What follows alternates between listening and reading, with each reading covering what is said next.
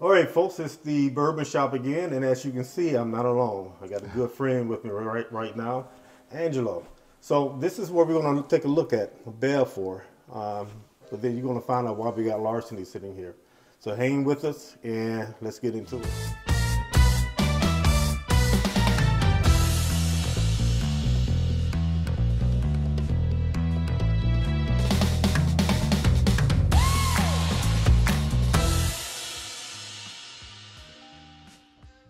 Okay, so we're back with Angelo, and before we get into this, I'm just going to ask Angelo a couple of questions about bourbon. Now, you already told me you're not what, bourbon connoisseur or whatever? I would not call myself a bourbon connoisseur for sure. Okay, but here's the thing, I did look in your closet.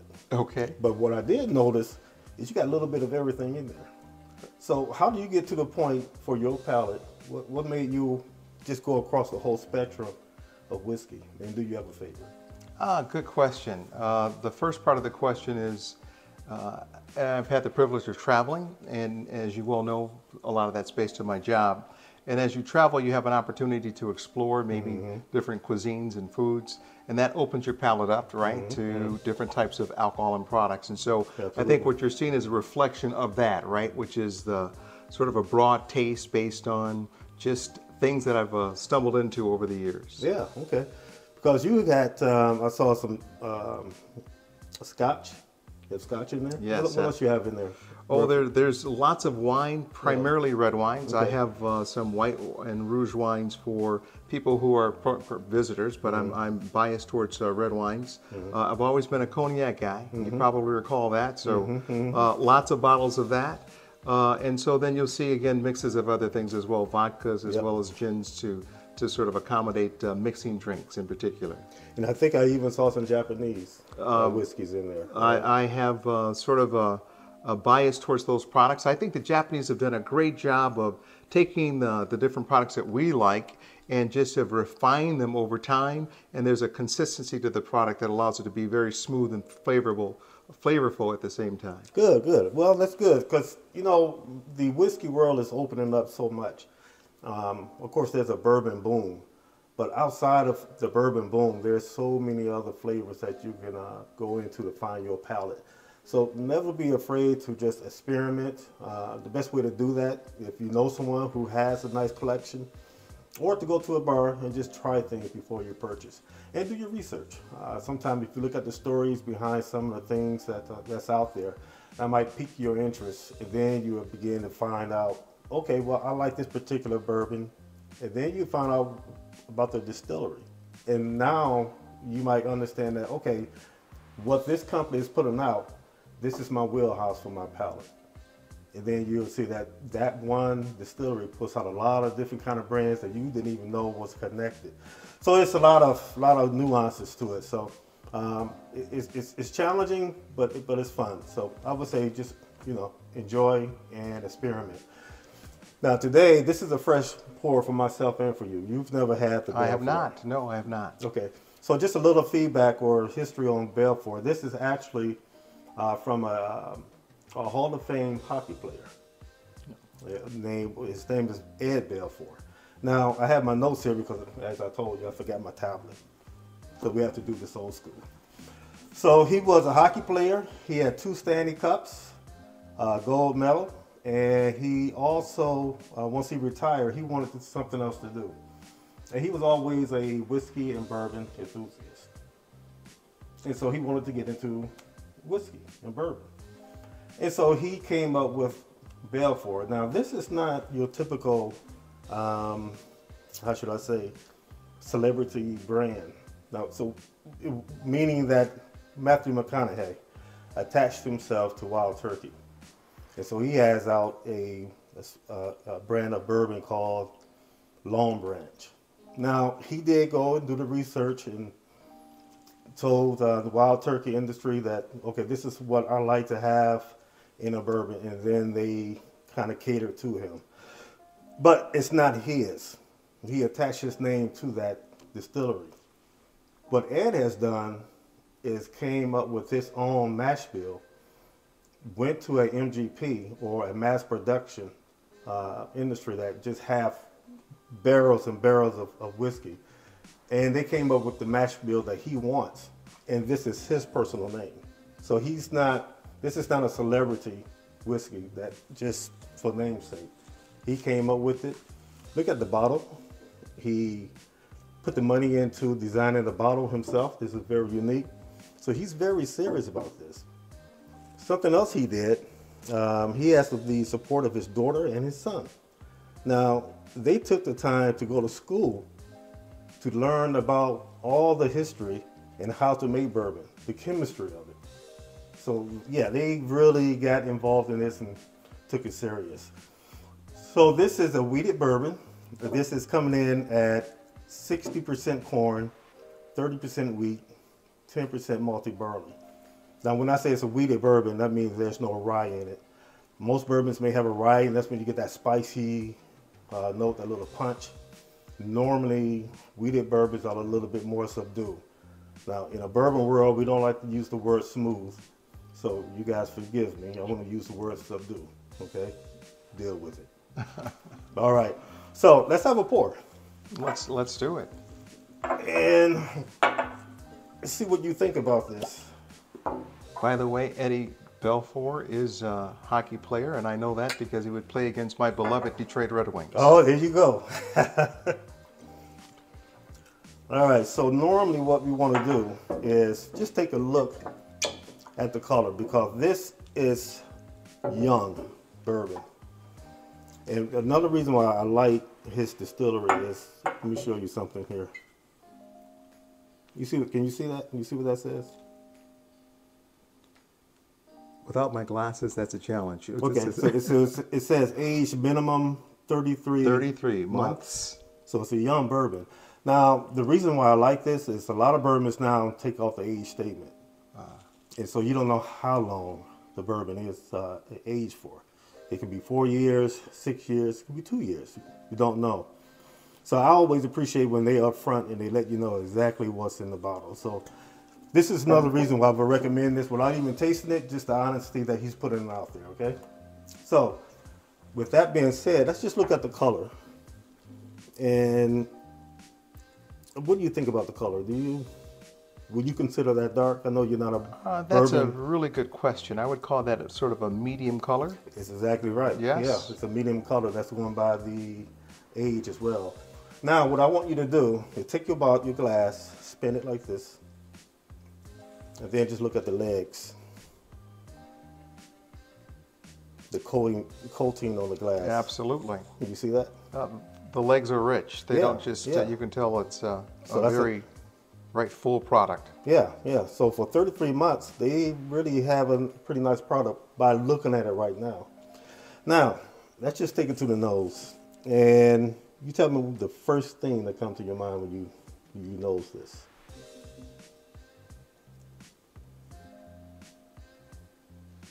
What do you think? Well, you know what? There's two different things that I noted. One is, I'll call it the fire, the alcohol content. It jumps on the left nostril and the right nostril. The ethanol? Yes, that ethanol is definitely there. And on the right nostril, somehow it seems like it's dividing my nostrils. Right? It's almost a vanilla flavor or note. Yeah, yeah, good. Yeah, it's vanilla. If you smell it again, I sort of get the smell when you walk through a lumber yard. That wood, that oak. I get maybe some dark fruit, like a plum or a raspberry type note. There's that citrus element to it, isn't it? Yes. Yep. Now, would you say you smell anything like? How would you describe the sweetness of it? What do you think that smells like? Well, I'm not really picking up a lot of the sweetness. Again, just an element of the vanilla sort of hint. Well, that's sweet. And then back to your point, the ethanol is probably more predominant in this particular product. Good. And see, I'm also picking up some brown sugar in this. Now, there's a dark brown sugar that you can buy and the light brown sugar you can buy. I'm picking up the light brown sugar. But keep in mind that this is 33 months old. So for right now, I'm very impressed that of the use of this. It's not coming off grainy and grassy. All right. So let's get to the good part, man. Okay. Let's have a drink.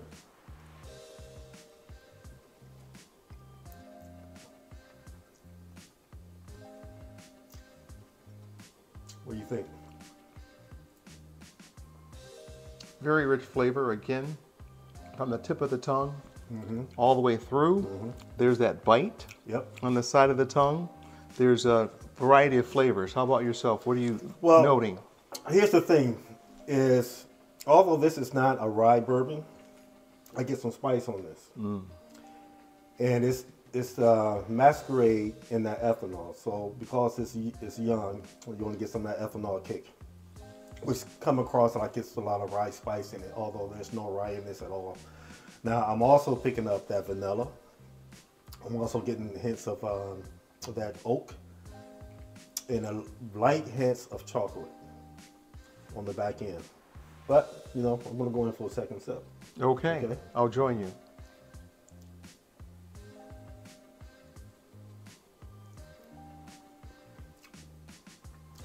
So to me, it's pretty consistent with the nose, and it has a nice mouthfeel. It's not drying me out. Some bourbon has a tendency to dry that tongue out right away. The finish is good because although I'm not drinking it, do you still feel it? All the way. Yeah. So it has a really, really nice finish. So overall, I'm pretty impressed with this, and I can't wait to see where it's going to go to after it ages a little bit more. Now, as you can see, I've got the larceny here because it's very similar in mash bill. The larceny is coming in at 68% corn. Belfour was coming in at 60% corn. Larceny is 20% wheat. Belfour is 30% wheat. Larceny is 12% malted barley, and Belfour is 10. Kind of similar. This is 4 to 6 years aged. So I want to taste this to kind of get a picture and show Angela where this might be going. Okay, so we're going to take a pause, rinse these glasses out, and then we're going to take a sip of larceny. Okay, so now we're just going to taste larceny just to get the overall thought of where a 3.5 month wheated bourbon can go, and what the end result can be. Now, have you had larceny before? I have not. Okay. Now, this is coming in at 92%. I believe it's the same. I think this is 92%. I'll check it, and if it's not, I'll just edit it for you guys and put it up there. Now, you see it's John Fitzgerald name is on here. John, just a little fun history. John Fitzgerald never, ever made any whiskey whatsoever. So the story with him is that he was an agent back in the days of Prohibition. And back in those days, it was a law that they had to have the keys to all the warehouses or rick houses where they stored the bourbon. John, having the keys, will help himself to some of the finest barrels in the warehouses and take them for himself. Okay, now this is the federal agent. And then he would bottle that bourbon and sell it. So after a while, he became known as one of the best distillers in the nation, although he never distilled anything. Hence the word larceny, because of course that means thievery. So that's a little side note behind the word larceny. If you look, you'll see a key. It looks like a jail key. Yeah. I don't know if he ended up there. Or a key way for it, right? Yeah, he was, absolutely. He was a slick rascal. So again, this is a little older. So let's just see if we can compare them and appreciate everything that we looked at with Belfour. So let's look at the color. Color might be a tad darker than what we had before, not much. Would you call that a dark medium? Yeah, I would go with a dark medium. But it's not much darker, so they did pretty good with here. One thing I forgot to tell you about Belfour is that 2 months before it matures, they put, I believe it is chestnut wood stays in the barrel. Okay. So that helps the flavor. And that might be the reason why it has a jump as far as this young age that maybe it tastes a little older because of the extra flavor. Yeah, so yeah, I forgot to mention that. Now look at the legs on this one. Yeah, well, entirely, Yeah. right? Different in the sense of it doesn't seem like the alcohol's going to ever drip down. Yeah, yeah. So you see the difference there, right? And that's just going to age. That's correct. That's not knocking this at all. It's just maturity. Okay. So let's take this one to the nose. How's the ethanol on this one? I've learned the word ethanol and the importance of it, so I'm going to say the ethanol is not as sharp Yeah, yeah. or aggressive as the other product, the larceny, or as the, what's the other product name again? Belfour. Oh, and what's the proof of this one? This is 92. Well, that's why I'm getting them confused. The Belfour. This is lovely. Yeah. So it matured more, and so the sweetness of that barrel, all that it was pulling out of that wood, it was able to do that for 2 to 3 to 4 years more, and pull out that sweetness, and so that kills down that ethanol smell. Now, what do you get out of this? And I knew you were going to ask me that question, so that's why I was trying to cheat by getting a few extra sniffs. You know, this is because the ethanol is not so prominent. I think that this one might be better to discern by taste than smell for me, right? To maybe break it down, because I'm not picking up anything that's persistent or more dominant than something else. Okay, fair enough. I'll just say what I'm picking up. Okay. I'm gonna say it's caramel forward. You get a bit of like a vanilla bean when you smell this. You also get a fruit note here too, just like the other one. It's kind of citrus, maybe like almost like a grapefruit. What's that? That ruby red grapefruit? Yes. Yeah, that's kind of sweet and twangy. And yeah, the fruit is there. So this is pretty much like this, but just more mature.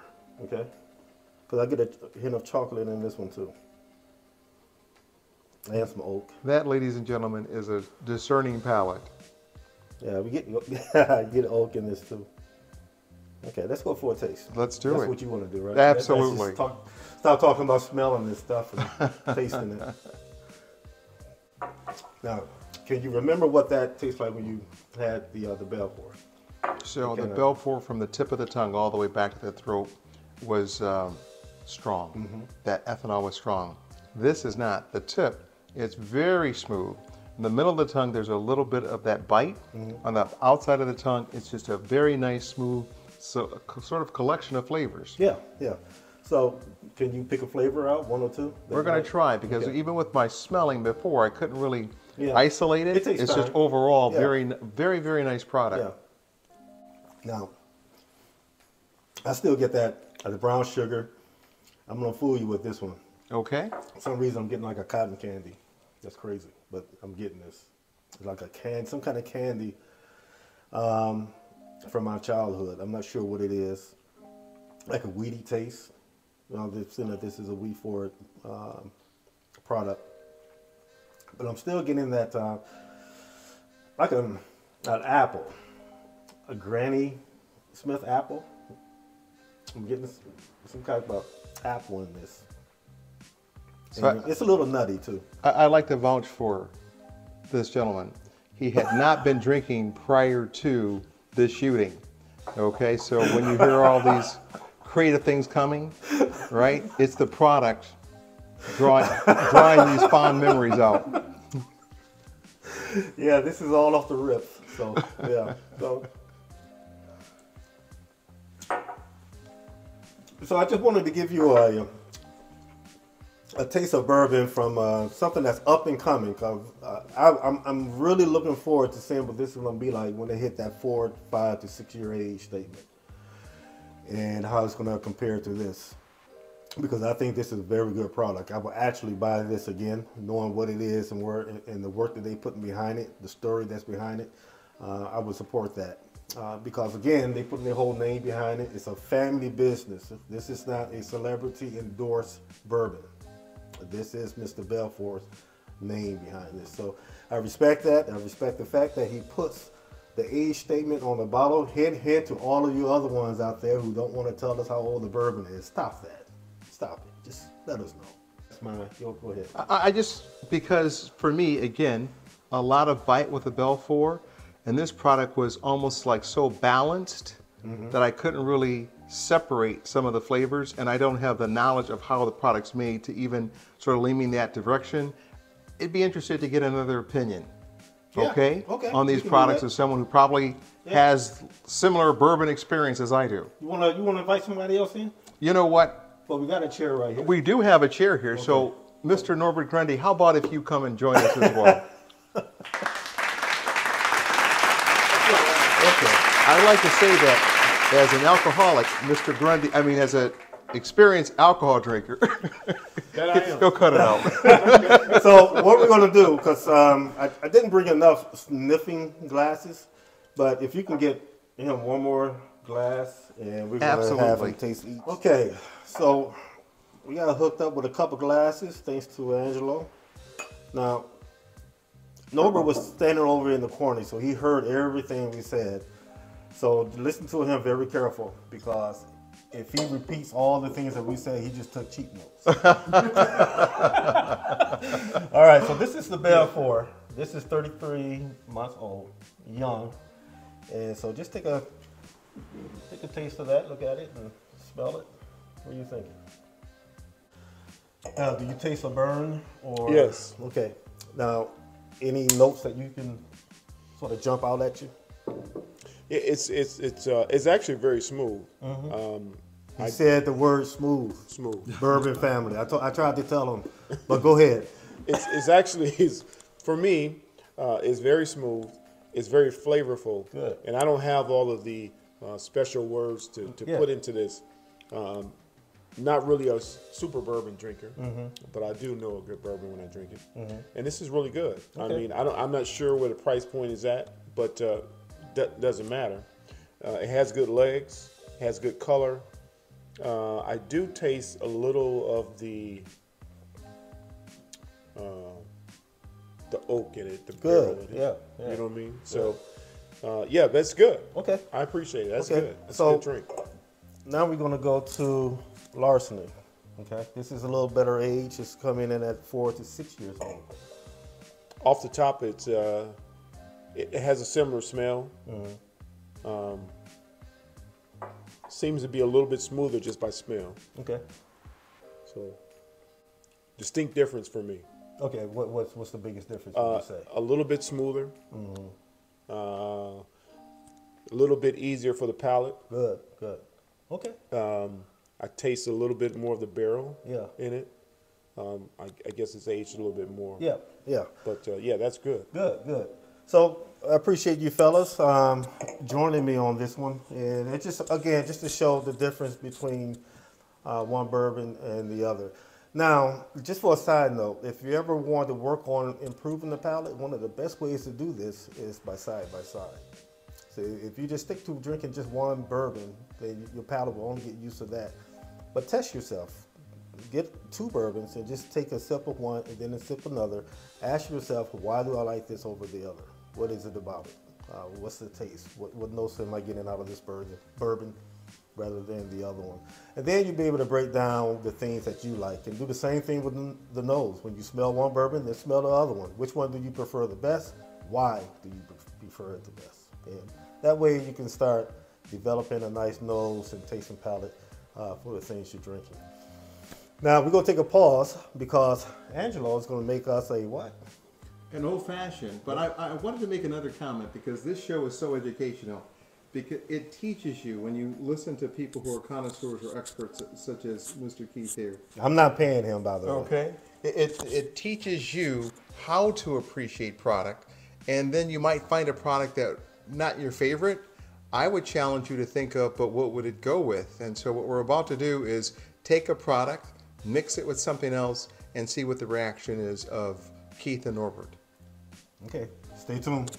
Okay, we're back, and you see we got some stuff going on here. So we have 2 bourbons here. We have Bullet coming in at 104 proof, and Redemption is coming in at 105 proof. So I'm not the one to drink cocktails, all right? I normally drink mine straight, occasionally on the rocks, but normally just straight sip. So this is kind of out of my wheelhouse. But this is more so in Angelo's wheelhouse, so he's the teacher on this one. I'm turning it over to Angelo. Well, this is a privilege again to continue to sort of share some of the things that I've been able to do. And most of the things that you're going to see are things that I've learned from others. So I don't want to act as the originator of some of the recipes or products that you see. So what we have here is we have 2 bourbons that we're going to be sampling with the same mix. And I'd like to get these gentlemen's reactions to see if they prefer one of the bourbons over the other, which is what is the best combination to have, okay, with these products to get that desired taste that might fit your palate. And so we're using, again, the Bullet bourbon as well as the Redemption bourbon. And if you want to know more about those products, I'm not one to say names, but Keith has the answer to that. And what we've done is we're taking 2 2-ounce pours of the bourbons, and we're coupling that with 1 2-ounce pour of this very delicious, I should keep this as a secret, but I'll share, Woodford Reserve Old Fashioned Cocktail Syrup. So we're going to use 1 2-ounce pour of that. And then also Woodford Reserve has these delicious cherries, bourbon cherries. And so we add 1 cherry, and to your liking, maybe a little bit of a spoon or a fraction of a spoon of the cherry juice. Okay. So we have it set up here. This is the Redemption, right? And this is the Bullet. So do you have yours set up in the same way? Or Well, same order. There we okay, go. so Yes. here's the Redemption. Let's just try this one out first.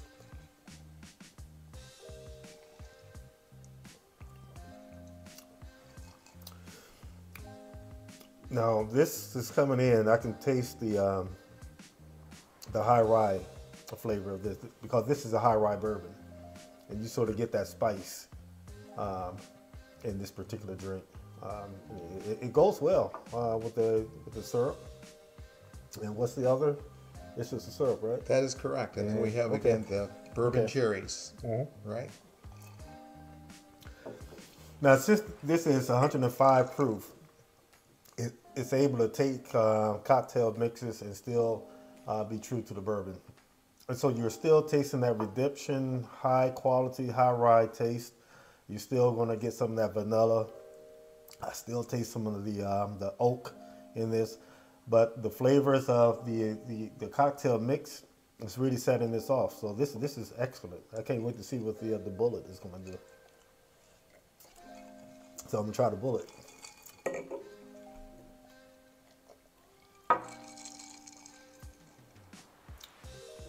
All right, so that's interesting. The Bullet, the flavors are more subdued to me than the Redemption, and I think that's the reason why this is that high rye spice. So this has more of a kick. Not saying that this isn't good. This is good too. So it's really on your palate. If I had to choose between the two, I'd probably go with the high rye mix over the Bullet mix.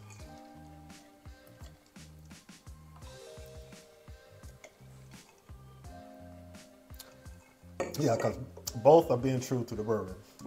This is 104 proof, so you still get a lot of that Bullet flavors in it. You have that toast, that taste of that chocolate. You have the spice. You have this has a lot of cherry influence. So coupled with the cherry from Woodford, that even sets it off a little better. But if I had to choose between the two, I would go with the Redemption. What about you? I totally agree, and this is the first time that I've used the Redemption in the mix. Because of your education on the tastes and flavors from rye, it seems as if the mix has sort of made those tastes even more dynamic or fuller. It's a beautiful taste. And so I think the Bullet works very, very well, but if I had to pick one, it would definitely be going with the Redemption. I echo the same sentiments that you guys just mentioned, but yeah, I like the Redemption because I can sip it a little slower, Mm-hmm. right? And but the flavor's still there. Even with both of them, the flavor's there. But with the Redemption, I think it would be a better fit for me. Yeah. Okay. Thanks.